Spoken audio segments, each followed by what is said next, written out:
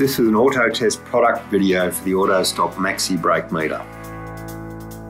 Sit the AutoStop Maxi on the passenger seat, then go around to the driver's side and slide the pedal sensor onto your brake pedal.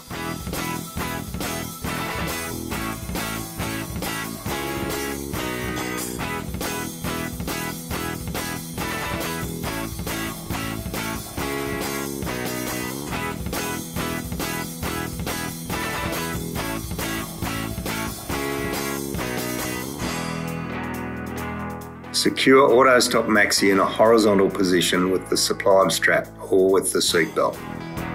The lid should open facing the windscreen with the arrow on the printer pointing forwards. When the AutoStop Maxi and pedal sensor are both properly secured, press the on-off button and follow each of the steps on the display screen.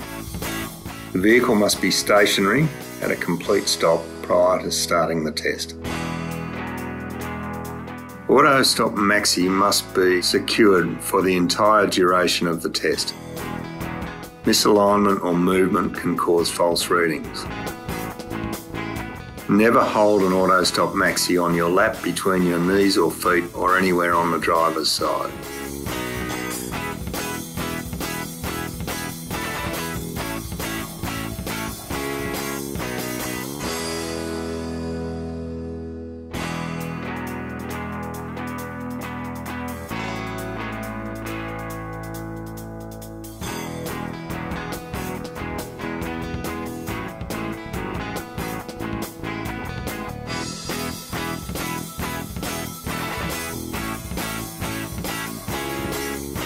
The area used for the test should be as flat as possible. Start the test by accelerating the vehicle to the required speed. Apply the brakes until the vehicle is stationary. Do not skid. After the vehicle has come to a stop, the AutoStop Maxi evaluates the brake performance and displays and prints the test results.